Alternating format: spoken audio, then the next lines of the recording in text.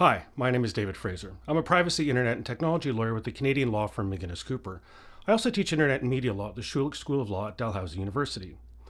This video is going to be short because I want people to hear all of it. I promise, no fluff, just important information. Those of us who are active on social media often see postings about missing people, and I think anyone with a heart would immediately think about how they can help. That's the greatest impulse, and I don't want to throw cold water on that, but I want people to understand how they can best help without actually contributing to the harm that they may not be aware of. We should think of the privacy interests of people who are reported missing.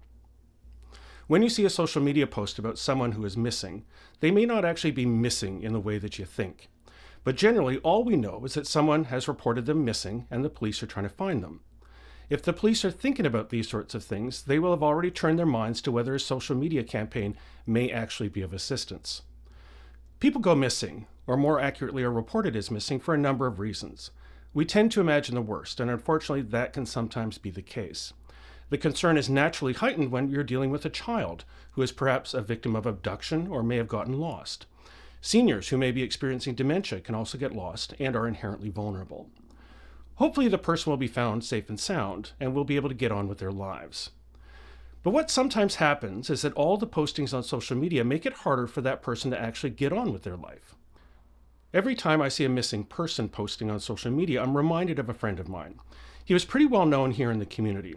There was a whole lot going on in his life and on social media.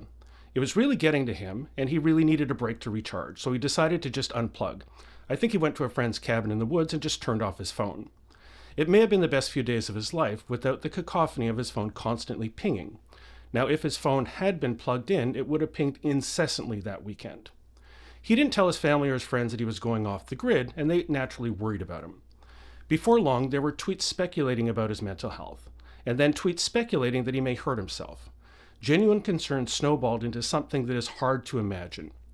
After he had decompressed, he turned his phone on, and everything he tried to escape was orders of magnitude worse. Every tweet was likely well-intentioned, but holy crap.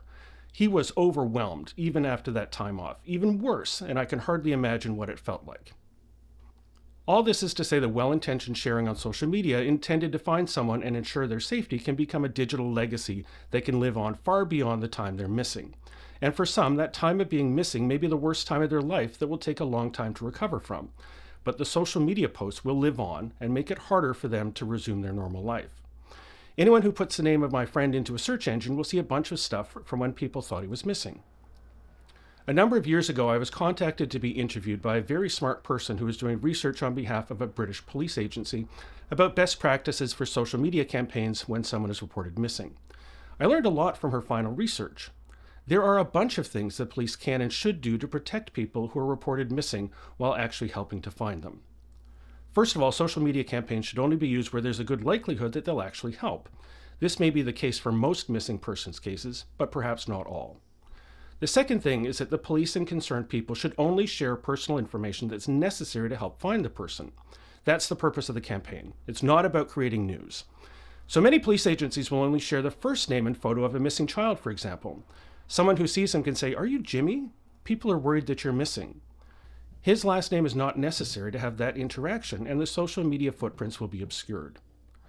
The third thing, and perhaps most important thing, is that responsible police agencies and concerned people will delete any tweets or social media postings that refer to the missing person by name once the person has been found. That helps reduce the amount of content out there that lingers for long after it's relevant. I've seen some police agencies include the person's name in a posted image and not the text of the tweet to make it harder to appear when searched later. Remember, a social media campaign connected to a person reported missing has only one purpose: to find that person. I encourage people to amplify and add to the campaign in their communities where it can help. But once the person is found, and hopefully they will be, it has served its purpose. And undeleted tweets, social posts, media articles, and the like that remain after they are found may cause them harm. It may even add to whatever circumstances caused them to be missing in the first place.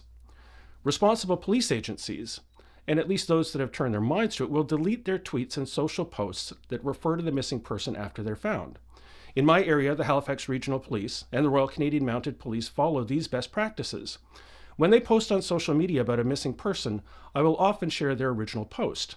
This way, when they delete their original posting, my repost disappears or will be emptied of any content that could later harm the missing person. I understand the impulse to help when someone's missing. If a responsible agency has determined a social campaign is called for, please help amplify it. That's the whole purpose of the campaign.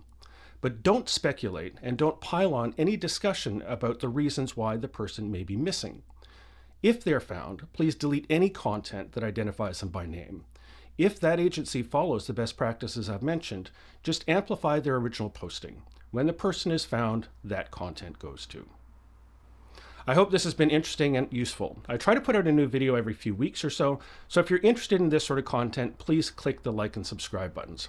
Also leave a comment if you have any questions or if you have any suggestions for other topics to cover. And of course, feel free to share this with anyone who you think may be interested in hearing about Canadian tech and privacy law. Thanks for tuning in.